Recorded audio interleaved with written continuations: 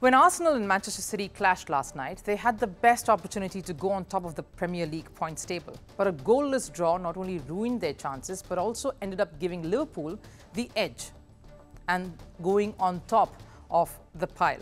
The Arsenal versus City clash, which was touted to be a classic, ended up being a rather boring affair at the Etihad. And going by the intensity of Premier League, you know it takes one poor game and an exceptional one to decide the outcome of the season, and that exactly happened yesterday. It was poor show from two of the title contenders, Manchester City and Arsenal. It was yet another comeback magic from Jurgen Klopp's Liverpool, so much so that even Pep Guardiola, the Manchester City boss, couldn't refrain from admitting that Liverpool are looking and playing like title favourites.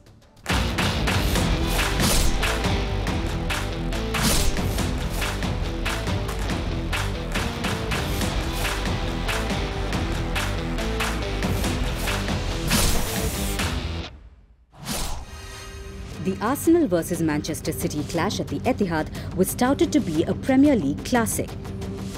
The encounter was expected to be a high-scoring thriller, but ended up being an ordinary draw. There was a lot of buzz before the game. The clash on March 31st was expected to be the potential title decider, a clash between the master and the student. And the student, Mikel Arteta, was deemed favourite because of injury concerns in the City camp. But the much-hyped contest failed to live up to the expectations. The goalless draw was far from graceful as points were shared. Pep Guardiola's side dominated with 73% ball possession. But a strong and wise Arsenal outfit didn't let numbers go against them. They stuck to the basics and marked the key man. Erling Haaland was given little room by Gabriel Magalhaes, and it resulted in a poor showing by Haaland. A frustrated Haaland even clashed with Gabriel after the game. But before the matter escalated, Guardiola intervened. That fight was the only highlight from Haaland's lackluster game. Haaland received a lot of criticism for his poor display against City, and the biggest one came from United legend Roy Keane. The level of his general play is so poor. Not just today. Laying stuff off, headers or whatever it might be. In front of a goal, he is the best player in the world. But his general play for such a player is so poor. He is almost like a League 2 player. His general play has to improve.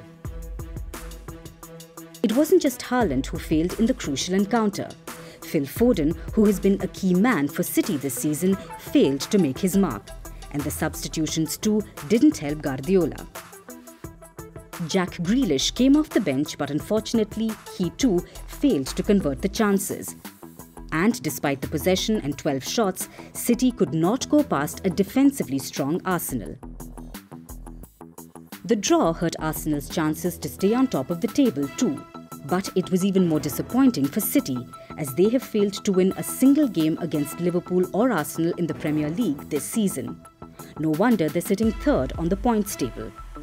And after the loss, City boss Guardiola couldn't refrain from admitting that table toppers Liverpool are favourites to win the title. Always who's first is his favourite. In the second favourite is Arsenal. In the third we are. It's not in our hands. Only we can do is Aston Villa next game try to to win the game. It's only we can do, because always when we were top of the league we were the favourites. It was in our hands. Now it's not. Liverpool aren't just favourites because they're on top of the Premier League table, but they are contenders because they continue to capitalise on the chances offered to them. Apart from a 1-1 draw against City on March 10th, Jurgen Klopp's men have made the most of all opportunities presented. And their never-die attitude has been integral to their campaign. Yesterday's game against Brighton was another reflection of that. Inside 2 minutes, Brighton were leading at Anfield, but Liverpool came back strong to beat the tourists. First, it was Luis Diaz's goal in the 27th minute that brought Liverpool back on level terms. Then it was a Mohamed Salah classic in the 65th minute that sealed the game for the Reds. So it's not over unless Liverpool says it's over.